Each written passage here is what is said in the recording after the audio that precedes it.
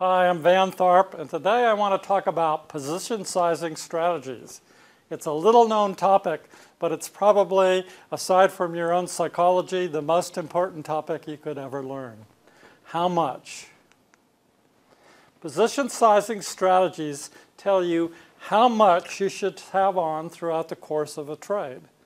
And what people don't realize is that it's through position sizing, not your system, but through position sizing that you meet your objectives, which might be maximizing your chances of achieving some goal of X%, minimizing your chances of having a drawdown as big as some Y%, or some combination of both. And when you consider all the possible combinations of goals and drawdowns, there's probably as many objectives as there are traders. So sometimes I ask my audiences to play a game. In the game, everybody gets the same trades. You probably have, and when we do this, we probably have as many equities as there are attendees, with the exception of those who go bankrupt, which could be as much as a third of the audience. I've repeated this over and over and over again with thousands of people all over the world, and generally we have as many ending equities as there are people in the room, with the exception of 0, and they all get the same trades. So the main factor is how much did they bet? How much do they risk with each trade? There's an academic study in 1991 with Brinson and his colleagues in the Journal of Finance.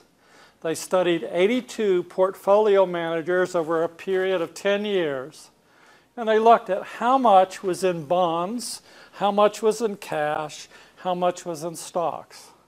They called that asset allocation, but in this case it was how much, which is position sizing, and this how much variable in an academic study accounted for 91% of the portfolio variation of performance.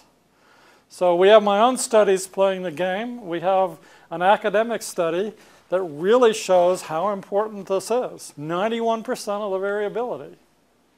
So your system can best be described as a distribution of R multiples. If you don't understand that, I have another video out on R multiples, and you should watch that as well.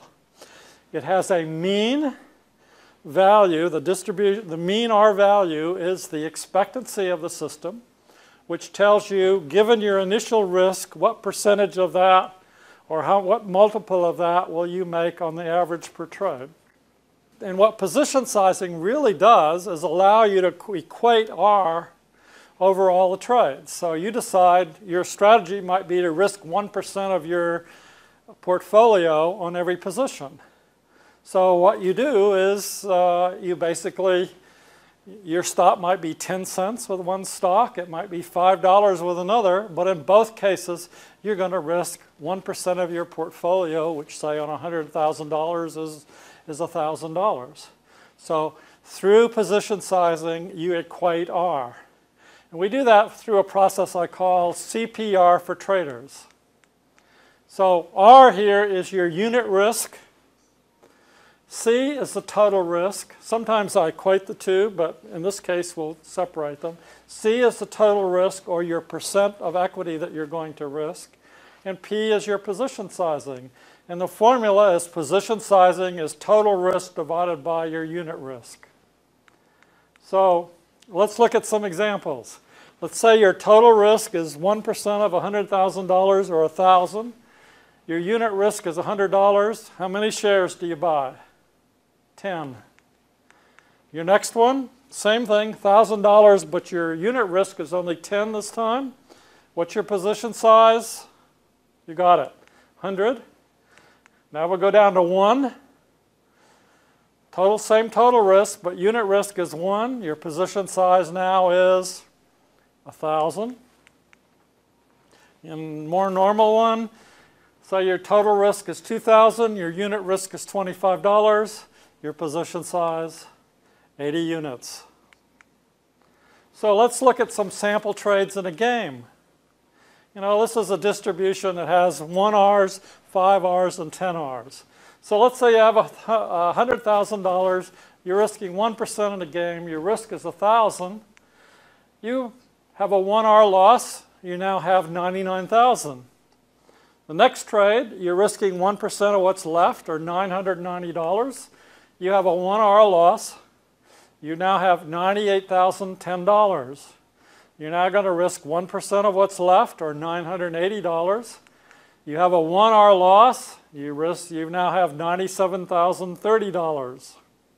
You're now going to risk 1% of that, which is $970. And oops, you got a 5R loss. Big one. 92,000. Now you're down to 92,180. And you're going, this is a stupid game. This is a stupid system. I don't want to play it. But now you're risking $921. You have a 10R gain.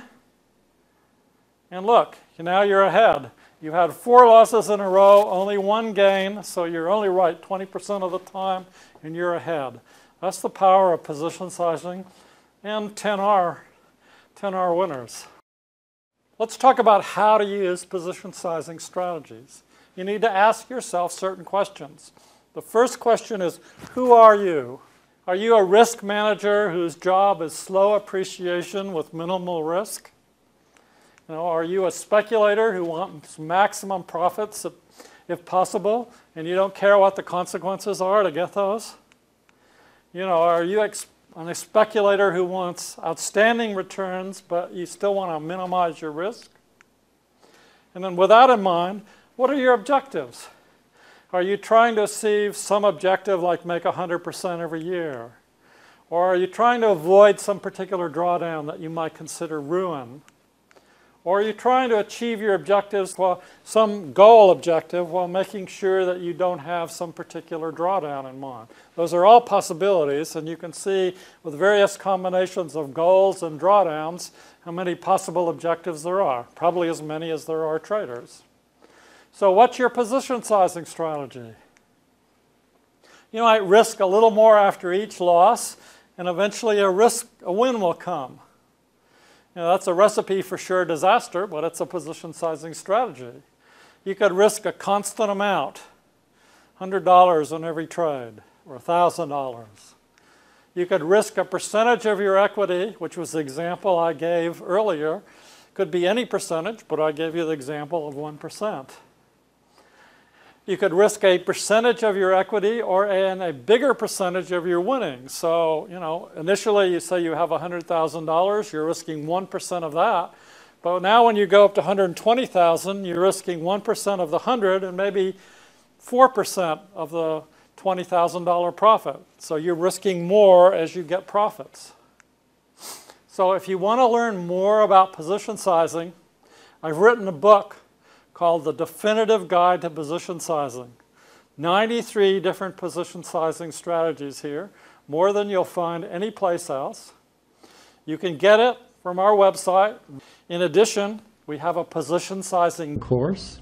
So isn't it time for you to learn about the most significant factor in your performance, one that accounts for over 90% of your performance variability? And it's how you achieve your objectives. Even a holy grail system you can blow up through improper position sizing. Whereas even a weak system, you could conceivably achieve your objectives with excellent position sizing. You need to learn position sizing.